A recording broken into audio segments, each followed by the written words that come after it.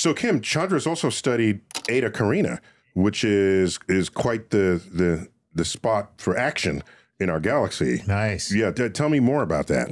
It's very near to us. It's only like 7,500 light years away. So that is in our sort of local galactic neighborhood, if you will, well within the Milky Way. Afternoon trip to the store. An afternoon. Exactly. The cosmic store, but yes. And then Hubble is capturing some of that cooler gas and dust that's kind of created this bipolar structure. And so we do have a 3D model of that folks can take a look at on the Chandra website. There are these two lobes of material, and then the Chandra material, which is not in this 3D model, kind of hugs it. It kind of looks like a giant space croissant of high energy material wrapping around the homunculus. And then the two stars, or maybe three, are buried like inside. Did she just say space croissant? I know, and I'm so hungry right now.